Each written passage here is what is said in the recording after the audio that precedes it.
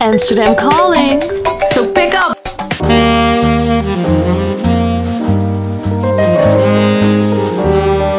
Art Deco is a particular design style that became popular in the 1920s and 1930s. Combining traditional craftsmanship with modernist styles, the Art Deco look represents luxury, richness and technological progress. There are many beautiful examples of Art Deco architecture and interior design in Amsterdam. During the 1920s and 30s was the beginning of the golden age of movies, and ornate movie palaces in the opulent Art Deco style were popping up everywhere around the US and Europe. And the Tuschinski Theater, right here in Amsterdam, is no exception. The theater was built in 1921 by owner Abraham Tuschinski, who hired architects to build his dream cinema at a cost of 4 million guilders. Besides Deco, you can also see Art Nouveau influences and elements from the Dutch Amsterdam School of architecture in its design.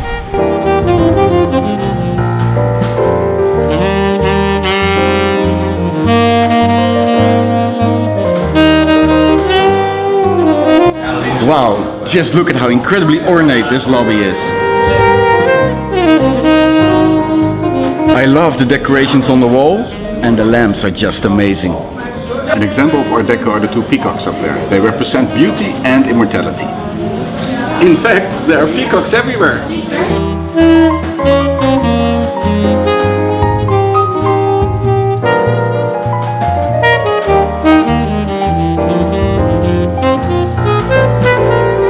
Wow, this is just stunning.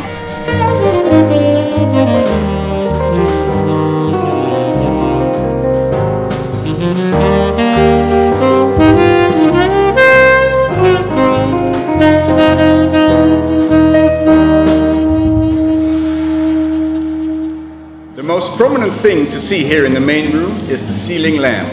It represents the inside of a peacock tail. Another thing that is striking is that Abraham Tuschinski did not like pillars, so your view is never obstructed.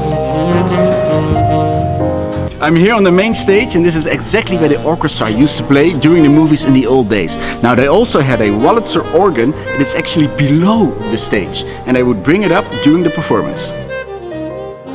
What is great is that they have these little private balconies with love seats just for two. How romantic is that?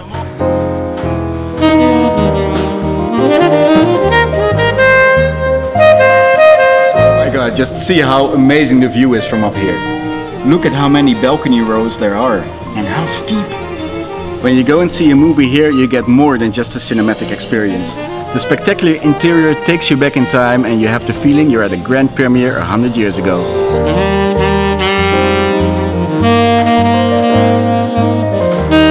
When the theater first opened, there was even a cabaret and a Japanese tea room. Now, although those are gone, it's great to see that some of the original furnishings are still here, such as this bar.